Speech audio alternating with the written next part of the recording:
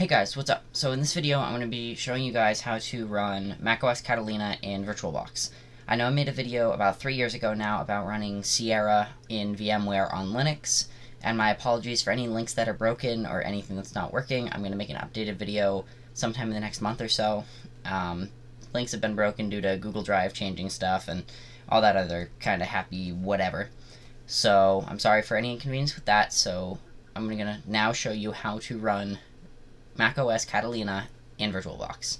Let's jump into it. So the first thing you want to do is download Virtualbox. I've put a direct link in the description to right here to this page, and you click Windows Hosts and then download it, and we're going to run it. We're going to open it.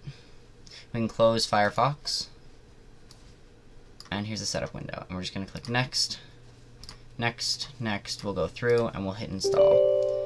It'll pop up asking if you want to allow changes. You click yes.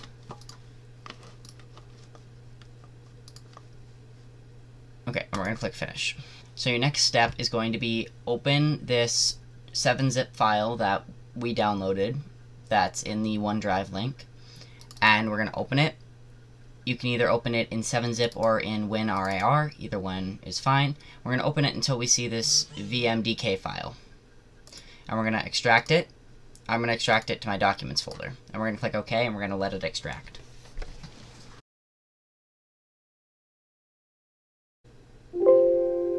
Okay, so now that it's done, we can close WinRAR, and we can exit out of here. So the next thing we're going to do is open Virtualbox. It's right here under Recently Installed, so that's good. So once we're in Virtualbox, we're going to click New, and we want to name the machine, so I'm going to name it Macos Cat, short for Catalina. So make sure it says Macos 64-bit, and we're going to click Next. I have 16 gigs of RAM in this system. I'm going to put 6 of it dedicated for this virtual machine, so I'm just going to do 1024 times 6, which is 6,144, so we need to put that in here. And we're going to use an existing virtual hard disk file, which is that one we already downloaded. So we're going to click the folder icon, we're going to click Add, and then we're going to go to wherever you extracted it. So for me, it's my Documents folder, and I'm going to click Choose, and then Create. So now we need to configure our virtual machine. So we're going to go to System, Remove Floppy. We're going to go to Processor. I'm going to put a second core on this, so it's not just running on a single core of my 8 on my Core i7. We want Display. We're going to increase all the video memory to all the way over.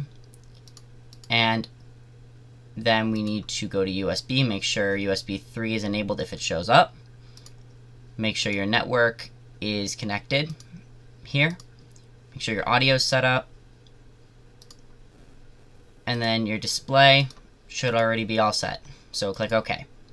And now we have to put some commands into Command Prompt. I've included a Notepad document in the OneDrive link in the description, and so we're going to put all of these commands in here. Right here where it says Macos Cat, inside these quotes, if you have a different name for your virtual machine, you're going to change it. So for me, since I'm just going to use Macos Cat, I'm just going to copy and paste all these commands, and I'm going to run them. This is basically configuring the Virtualbox to think it's a real Mac system instead of a virtual machine.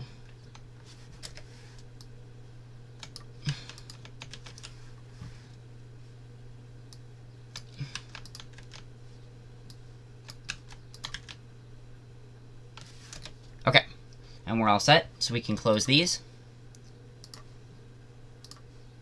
And we're going to restart Virtualbox. And now we're going to run the machine.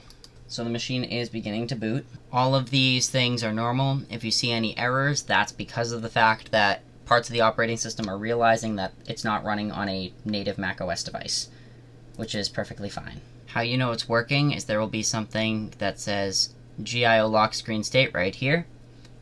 That's what you need to look at to know that it is actually working completely correctly. And then there it goes.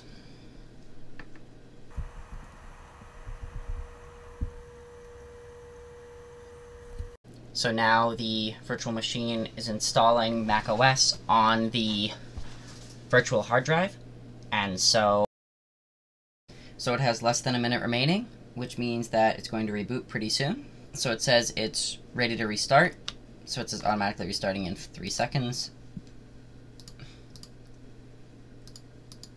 Once it says done here, manually reset it by going to machine and then reset, because it can't reset itself fully. And now just wait for it to boot into the setup. And just like that, it's loading macOS setup. I'm not going to walk you guys through the setup process because that's pretty straightforward, but because it's something you guys should easily be able to figure out on your own.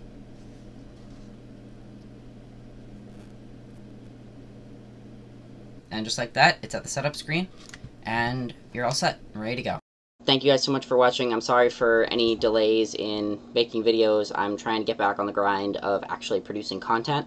So if you like this video, give it a thumbs up. I want to try and get like 1,000 likes if that's possible. Click up here to subscribe and up here to watch one of my other videos. And then over here, I've got the brand new channel that my girlfriend and I have just created for vlogs. So go subscribe to that. We're going to be uploading some content pretty soon. So until then, guys, peace out.